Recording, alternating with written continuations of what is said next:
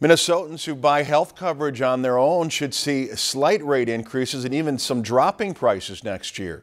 State regulators unveiled final rates for the individual market on Monday that range from a 3% increase to a 13% decrease on average. It follows years of double-digit premium hikes in Minnesota, causing concern last year that the individual market may collapse. Department of Commerce Commissioner Mike Rothman credits a new $549 million reinsurance program championed by state legislative Republicans that will help insurers lower costs over the next 2 years. According to the Minnesota Department of Commerce, rates would have risen by 20% or higher without the Republican-backed reforms. Just 4% of Minnesotans buy coverage on the individual market, which includes shoppers on the state health insurance exchange called MNsure. Open enrollment begins on November 1st. If you've enjoyed this segment of Lakeland News, please consider making a tax-deductible contribution to Lakeland Public Television.